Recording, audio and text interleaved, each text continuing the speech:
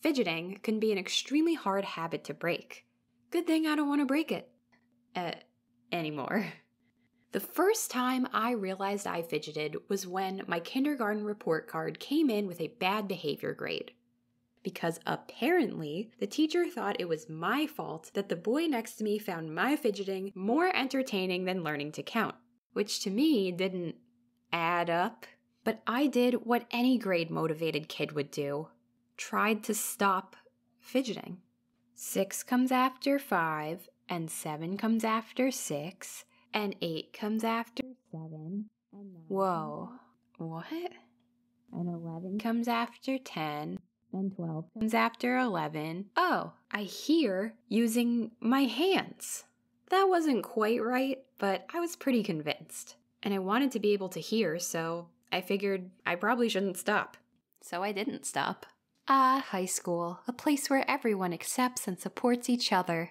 I don't know why people always look at me funny. All I do is twirl my pen and bounce my leg really fast. And so what if I rewrite the lyrics to my favorite album over and over again instead of taking notes? So maybe I chew my hair a little because it crunches and kind of tastes good. You know what? I'm just trying to pay attention. In fact, I think you're all the weirdos for staring at me. It's not that interesting.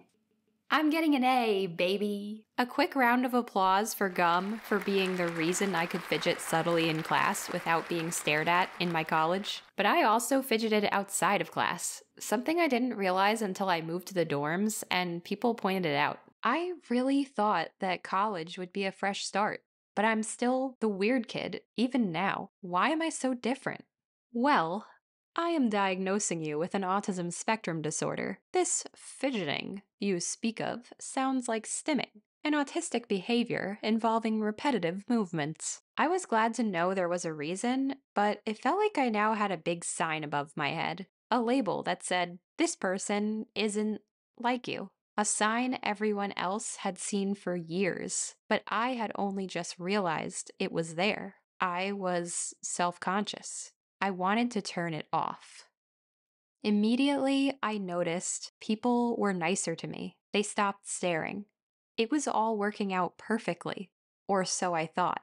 Did the electricity in the walls always buzz that loud? Were the seams of my clothes always this itchy? No, something's wrong. Were the lights always this bright?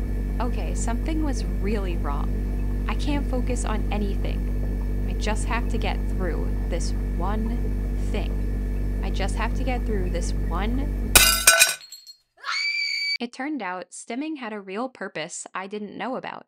Most people's brains filter out extra sensory information from their environment automatically. My brain, because of autism, didn't do that by default. If I stimmed, then it would. And if I didn't, then my brain would eventually get so overwhelmed that I'd have what's called a meltdown. Nowadays, I think stimming is pretty awesome. And I've bought a lot of fidget and sensory toys that help me do it more often. Keep watching to see me demo them and hand reveal. I guess why be ashamed of my body and my brain for working the way it's supposed to? I'm an autistic person and I'm going to act like an autistic person. I might as well be comfortable and be proud. And that's why I can't stop fidgeting. I have a confession. During that time period I tried to stop fidgeting, I couldn't fully stop. It would still happen occasionally, almost subconsciously, and it would usually be scratching my skin. These fidgets really helped me redirect behaviors like that into healthy ones. All of these fidgets and sensory toys will be linked below. If you buy any, it gives me a small commission at no extra cost to you. Also, these aren't just for autistic people, anyone could use these. You might know about this one. This Poppet is my daily go-to that I always have in my bag. It helps me calm down in various situations. I also have the Poppet in a frog form. This fidget cube I keep in all of the pockets of my coats. I use this when I want to be more subtle and not draw attention to myself. Another subtle one is this soybean keychain. I could put it on my bag or in my bag and just carry it with me. This sensory brush I think is also a shower brush, but it feels amazing. Everyone I've ever let feel this has gone out and bought one immediately, which I find very funny. It is also extremely, extremely calming. Okay, now we're getting into the spiky things. When I want to scratch myself, I often use this ball instead to be kinder to my body. It has a very gentle pain sort of feeling. This ring can also give you a pain-like sensation, but not actually hurt yourself. Finally, this ring also gives a gentle pain-like sensation if I want to redirect my scratching behavior. This is called a Tangle Junior. I use this when I'm watching TV or I'm trying to think really hard because it doesn't make a lot of noise. Finally, this is a head scratcher. I use this when I'm like zoning out and trying to get back to reality. I hope this was somewhat interesting or some of these could help you out, and I'll see you next time.